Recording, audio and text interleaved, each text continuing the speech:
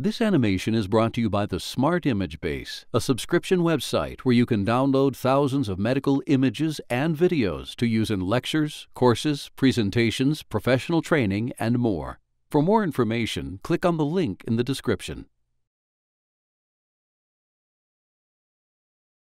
X-ray images are like photos of the inside of your body. But X-ray videos can be made as well. They're made during a procedure called fluoroscopy. One reason your doctor may give you a fluoroscopy exam is to find out if you have certain diseases, such as problems in your digestive tract. A second reason your doctor may use fluoroscopy is to perform a procedure, such as a spinal tap. A third reason is to find, locate, and identify a foreign object in your body.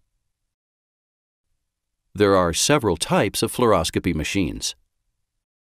A fluoroscope may be fixed in place in a special shielded room.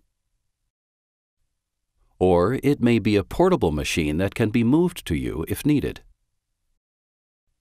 A computed tomography or CT scan machine can also be used as a fluoroscope to see slices through the body as the images are taken. Before a fluoroscopy procedure, you may be given a contrast substance. It may be in a drink, a paste, a pill, or an injection.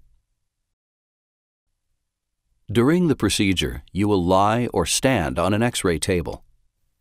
An X-ray tube will be aimed at the body part to be examined. Then, an X-ray beam will pass through a part of the fluoroscope that shapes the beam to just the area of your body being studied.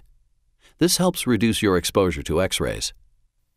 After the beam passes through your body, it will be converted into a video seen on a monitor screen.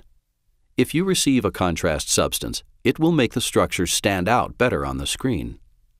If you have any questions about fluoroscopy, talk to your doctor.